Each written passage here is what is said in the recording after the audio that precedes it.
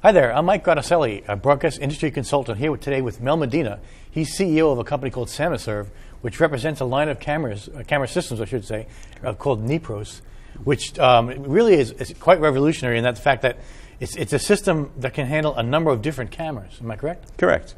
Our systems are completely neutral or agnostic, as some folks refer it to. Right. And by that, what we mean is neutral as far as camera manufacturer is concerned. We're not tied to any particular form factor as well, whether that's shoulder mount or handy cam. Right. So neutral in the full sense of the word. And which is great because we happen to be on a set today shooting 4K, and they're using different cameras at different times. So it's been great, right, to be able to just interchange the camera on the same sled. Absolutely.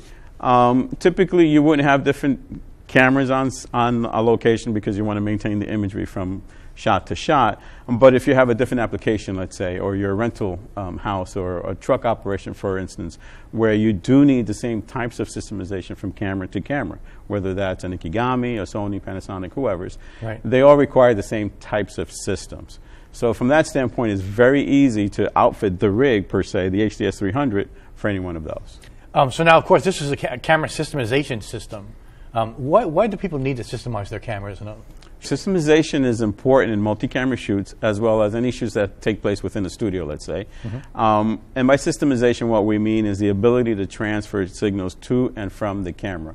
Not only the image itself or the main video signal as well as the audio, but we also have to transport signals that are important and relevant to the camera operator, and as well as the talent itself. For instance, teleprompter. Right, something sure, that the talent needs to see. IFB, for instance, they need to hear back any commands from the producer or the engineering staff.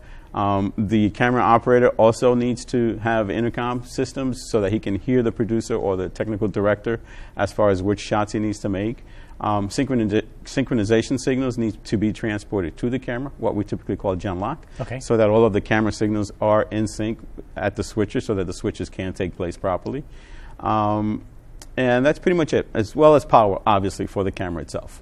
Another key attribute I found that I was very interesting is not only half the price of other systems out there, but also it's only made up of 6 components, which I'm assuming you can put together rather easily.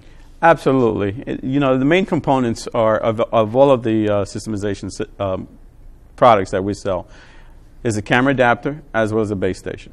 Those are the two that transport all of the signals to and from. So the base station is really the endpoint for the camera's imagery as well as any communication from the camera operator. It's also the ingest point for all of the signals that need to be transported to the camera.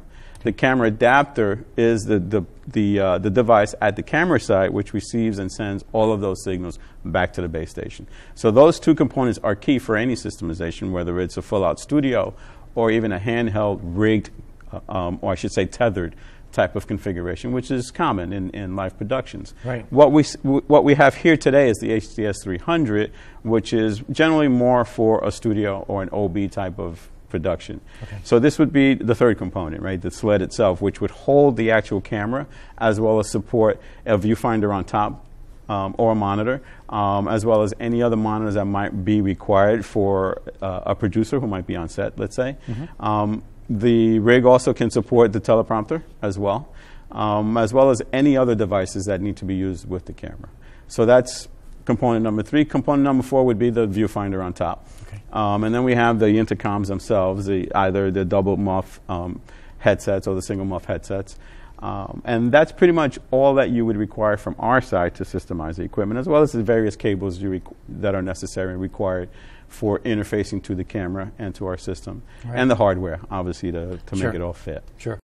Another unique thing I noticed about the system is the power involved. You know, and today in sport, you see a lot of slow motion replay with sure, these cameras that require a lot of power. This system is able to handle that. Talk about that a little bit. We have 2 systems, actually, 2 flavors of the LS-750. We have the LS-750, and then we have the LS-750 GT. The 750 being our preferred, so to speak, 4K system, fiber system.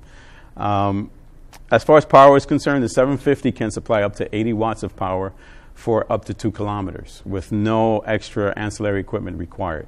So the camera adapter itself will transport the power that's delivered from the base station 2 kilometers to the camera side.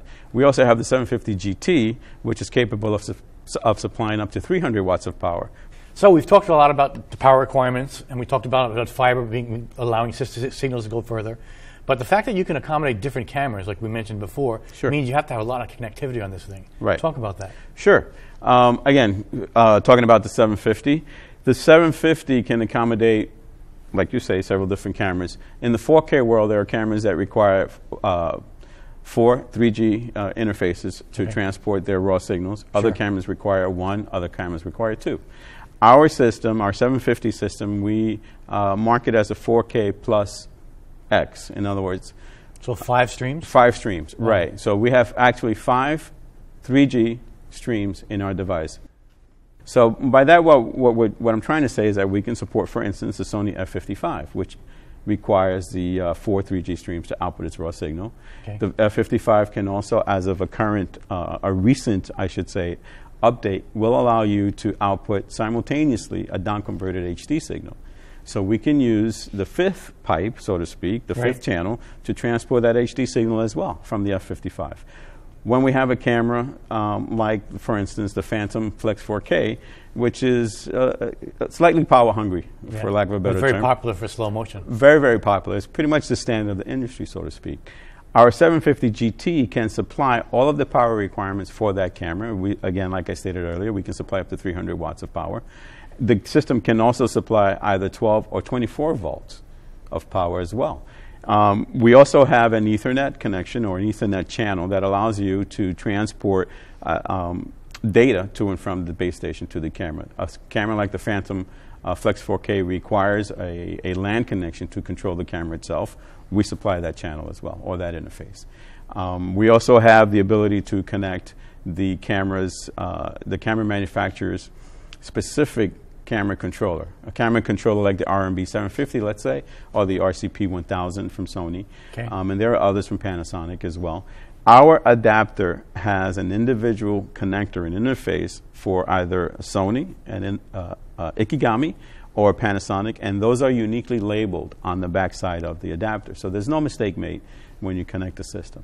So in other words, if you have an RMB-750, which would typically sit with the video engineer back at Video Village, let's say, or at the base station, at the truck, he's the guy who's going to be controlling the levels of the camera. He needs to control iris, black levels, and things of that sort. That's when you need the RCP or the RMB or the other controller types.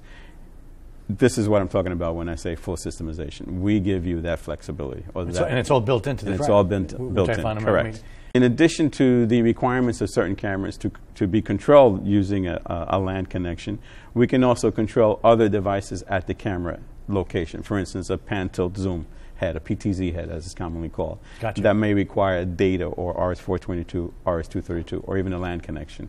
We can control that PTC head or send the control signals to that PTC head using our base station. So no extra infrastructure is required in that situation. Nice, nice. So at the end of the day, what I'm getting is that you can get system cameras from, let's say, Sony, Panasonic, Red, but they're built for those cameras. Correct. If you have another camera, they're not going to work. You designed a system that accommodates all different cameras. Right. We designed a system that it can accommodate any camera. And typically, the unique requirement from camera to camera is basically its control aspect. Okay. And that's very easy for us to implement as far as what type of data is transmitted from the base station to the camera adapter. But that's a great ROI thing for people, aren't they? Absolutely. I mean, for this one camera, I can use it for a lot of different things. Sure.